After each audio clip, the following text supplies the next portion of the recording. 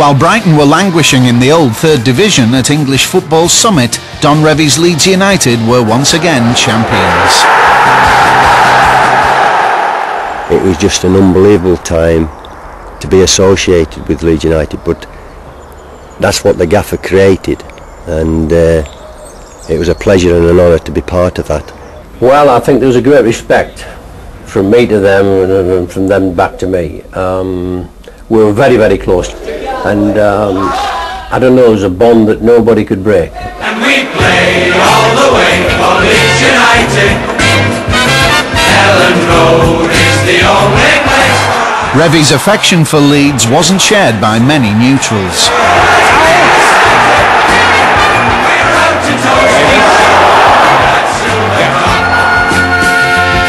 I would love to see the tightening up of referees extended to such an extent where it would be a crime to go and clobber somebody.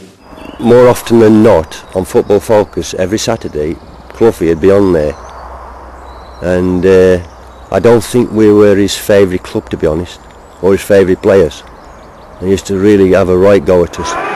The dirty Leeds tag didn't stop Revie becoming England's new manager, leaving a vacancy at Elland Road. The gaffer did tell us that he recommended to the board of directors, John Giles and Billy Bremner, be a joint managerial, and that would have gone down well. Typical our board didn't listen to our gaffer, which I think they should have done. I would think if you'd have said any manager out of 1,000, that Brian Clough wouldn't have been the name anybody had come up with. For our board to go and appoint him was the most amazing thing. You ain't going to believe this, but he was a nervous man meeting us, and you wouldn't think that, would you? The first meeting, I think that was his downfall, because he actually went through, what he thought of each and every one of us. His remarks wasn't very nice, to say the least. What he said to Eddie was, you should have played far more matches than you have done, because if you'd have been a racehorse, you'd have been shot, young man.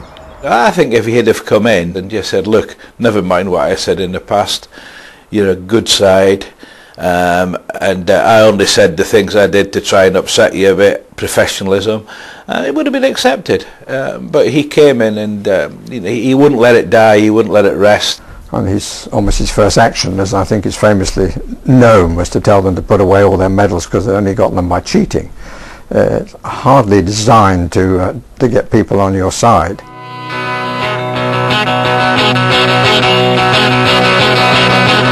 There, the man who takes over from Don Revie, Brian Clough. Under the old gaffer's watchful eye, Clough saw his first match in charge of Leeds descend into chaos.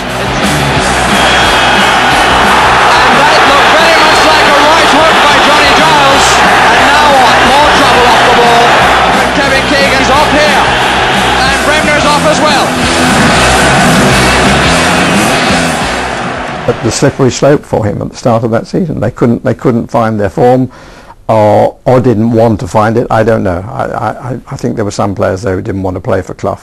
We were brought up on playing for each other, working for each other. We were a family, and there was just no feeling round the place. It was just a matter of we're going out to play a match, and we don't really want to play for this guy, and so therefore there was a bad feeling round the dressing room. I ended up with John O'Hare following Brian to Leeds United, and I knew after one day it was a no-go situation. I've never come to an abrupt halt as suddenly as that. The players obviously weren't prepared to take him. And I even sat in at one or two players' meetings where they were trying to get rid of him. O'Hare can't shake off Gallagher, although that hit the referee. And here's Clark! The referee may have helped Leeds. He has! Clough won just one match at Leeds, and after 6 weeks he was axed. How can anybody do anything in 44 days?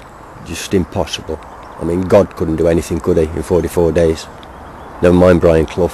Why is Mr. Clough the wrong man now when he was the right man exactly 6 or 7 weeks ago? Because the board thinks that to keep the players happy, and this is what we should do. We have been blamed for getting him the sack. Now, my answer to that is purely and simply this. When a football club appoints a manager, that manager is appointed by the board of directors. And when that football club sacks a manager, he is sacked by the board of directors. End of story. I think it's a very sad day for Leeds. I think it's slightly sad for football.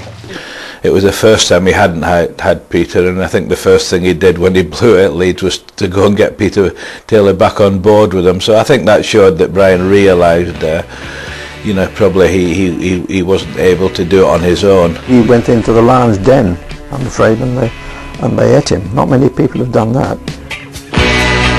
The day he was sacked, Clough agreed to go on Yorkshire television to talk about his time at Leeds. Don Revie had also been approached to appear on the show. Why did you come from Brighton to Leeds to take it over when you'd criticised them so much? Why do you take the job? Well, because I thought it was the best job in the country. I wanted to do something you hadn't done. I want to win the league, but I want to win it better. Yeah, but there's no way you can win it better. Why not? No. I couldn't give any other answer. And I wanted to win the European Cup. Truthfully, I think that Brian is a fool of himself. I want to be like me. Well, Don obviously wants to be like him. I believe in a different concept of football to Don. I think. Clough's brief tenure at Leeds became the subject of David Peace's novel The Damned United. What I did was, I in researching the novel, was to read all the books that the Leeds players had written about their time, all the books Clough had written himself, because he wrote a number of autobiographies and then books about Clough, then started to imagine what it would be like. So it's true, but filtered through my imagination. Peace's posthumous portrayal of Clough was controversial and criticised by Brian's family, who rejected it, but it didn't stop the novel becoming a film. I think what we've done with the film is very different to what the book is. The book is a very dark book and does concentrate on a very particular period of time in Clough's life and career. And if there's going to be one film about Brian Clough, if I was a member of his family, I would want it to be a joyous, celebratory thing and looking at all his achievements, not just this one very particular period. And so I completely understand why they've been very wary about the film. I think the film was more accurate than I thought it would be, having read the book. What upset me was that it portrayed as if Billy was a troublemaker, which couldn't be further from the truth. It was absolute rubbish, that. But that upset me, that. But as far as I'm concerned, the first thing you can do for me is to chuck all your medals and all your caps and all your pots and all your pans into the biggest fucking dustbin you can find, because you've never won any of them fairly. You've done it all by bloody cheating. A lot had been said about the players had got Brian Clough the sack, which wasn't, in our opinion, the case. Brian had got himself the sack. And when they told us the way the film was going to be portrayed, we thought, yes, that would be great, because everybody will be able to think, if that was me in the office or at work, and somebody had have come in and said that to me, what would my reaction be? And the amount of people I've talked to since, and I've never heard anybody not say, well, you can't believe a man would behave like that. And if he had have done it to me, the reaction would have been exactly the same. Look, it's Players' Lounge, Brian. 10 minutes. The guy who played Cloughie, by Christ, what an actor he is, because I closed my eyes and it was like listening to Brian. Ah, you are a disgrace! For missing the target from there, you want bloody shooting! Now get in there! That's what I pay you for! You mention the name Brian Clough to anybody now, they smile and they talk about things that he said or did, you know, and that has to be true to him. That has to be in the film, and more of that has to be in the film. So I think the film, I hope, does far more justice to him as a man than maybe the book did.